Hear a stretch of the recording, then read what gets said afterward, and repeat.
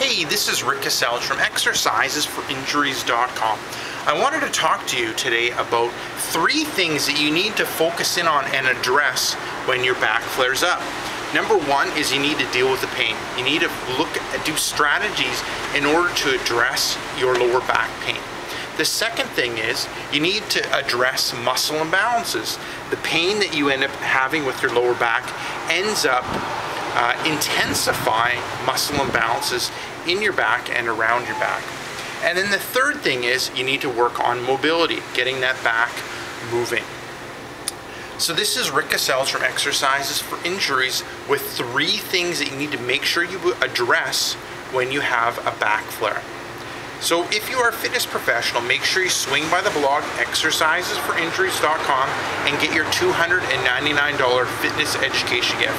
This is Rick Caselli saying take care and bye-bye.